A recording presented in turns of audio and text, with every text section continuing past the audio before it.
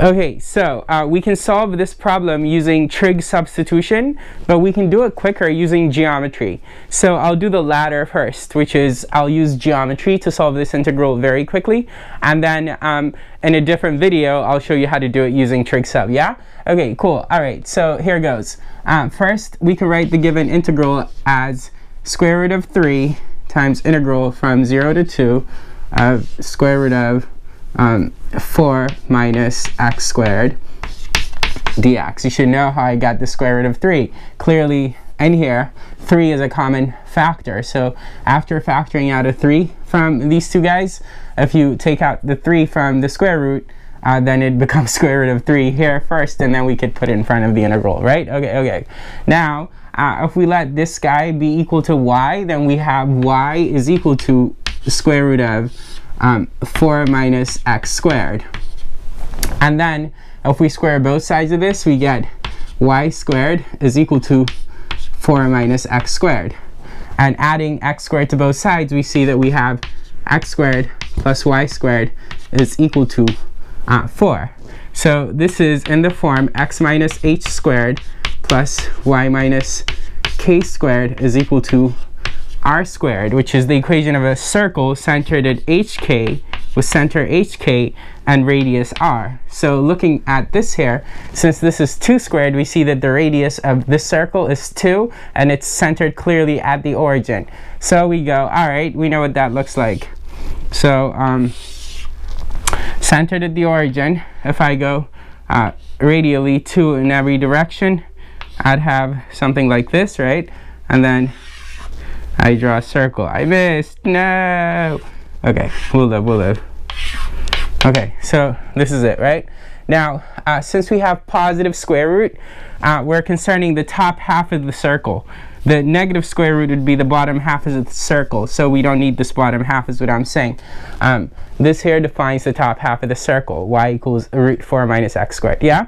Okay, cool. So, setting this aside for a second, then what does this definite integral mean? It means the area from 0 to 2 underneath this curve, but this curve is defined by that, right? So, it's just saying this area from 0 to 2, because this here is clearly 2, right?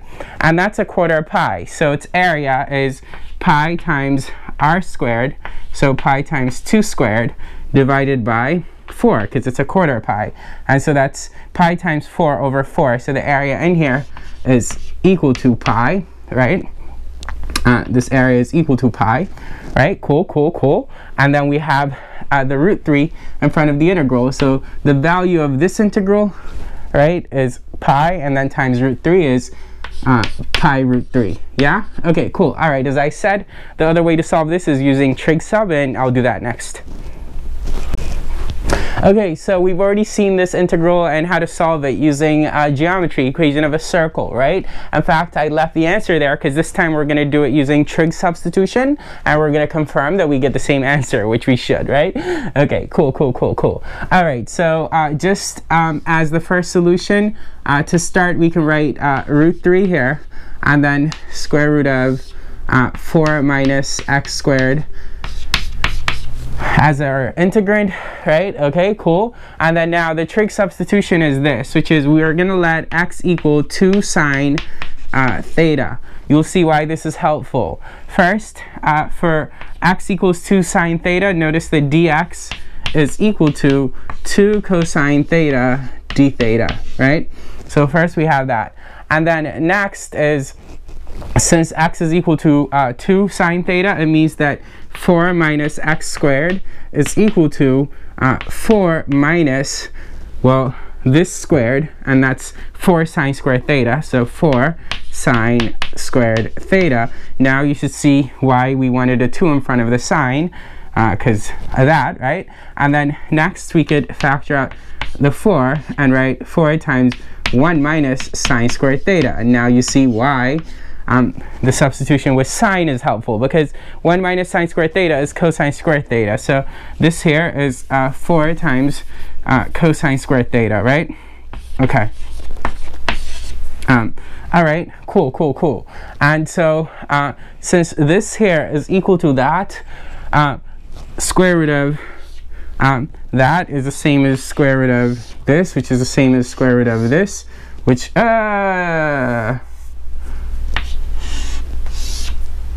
sorry y'all, like too picky about my writing.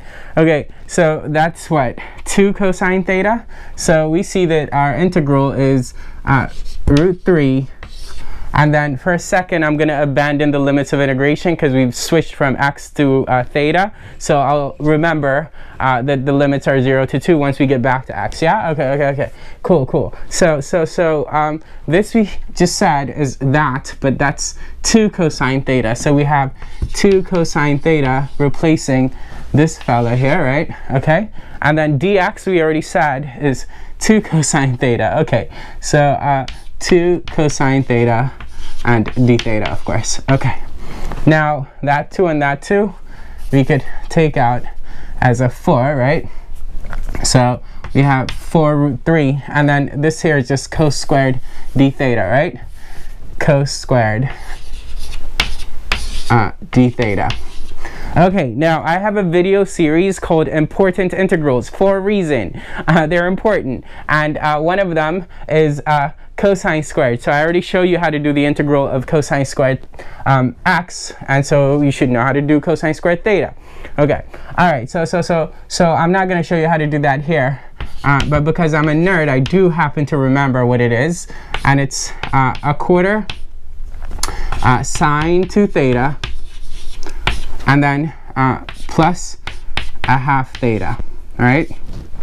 Okay, now if I distribute this 4, then I could get rid of that quarter right there, get rid of this 4, right? And this is going to turn into 4 over 2, or 2, right?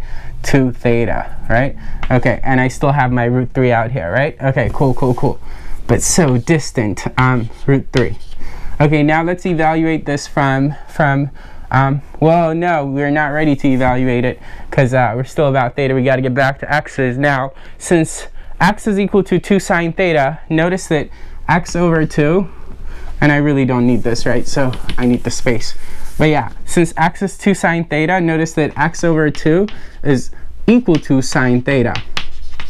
But then this means in turn that sine inverse of x over 2, sine inverse of x over 2 is equal to theta, right? All right, cool. So we see that what I have here is the same as root 3 times sine of 2 times sine inverse of x over 2, right? Plus 2 times sine inverse of x over 2. Okay, now I am completely back to x's, so I could put the evaluation part, right? Okay, so we're going from 0 to 2. 0 to 2, right? Okay, so we plug in 2 and then we plug in 0 and take the difference. What happens when we plug in 2? We get root 3, right, times sine of 2 times sine inverse of 2 over 2, right? But sine inverse of 2 over 2 is sine inverse of 1, and sine inverse of 1 is pi over 2, right? So we've got sine inverse of 2 over 2, which is sine inverse of 1, is pi over 2, but then we've got this 2, so 2 times pi over 2, so that's pi, right? Okay, so I have that, and then we go plus 2 times sine inverse of, again, 2 over 2, but 2 over 2 is 1, so it's sine inverse of 1, which is pi over 2 again, but I have this 2 here, so 2 times pi over 2, right, like that. Okay, and then I'm done plugging in the 2, so I plug in 0. Now, when I plug in 0, sine inverse of 0 over 2 is same as sine inverse of 0, which is 0, right? Okay, so sine inverse of 0 is 0, so 2 times that is 0, so sine of 0 is 0. Okay, so it's 0 in this part when I plug in 0. What about here? Same thing, right? Sine inverse of 0 over 2 is sine inverse of 0, which is 0, so 2 times that's still 0, so I'm subtracting nada.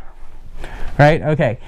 And sine of pi is also 0. Jesus, all this writing for no reason. So this is 0. So our final answer is going to be, it's going to be, I was missing a parenthesis here, right? Because, yeah, the root 3 is multiplying all of that, right?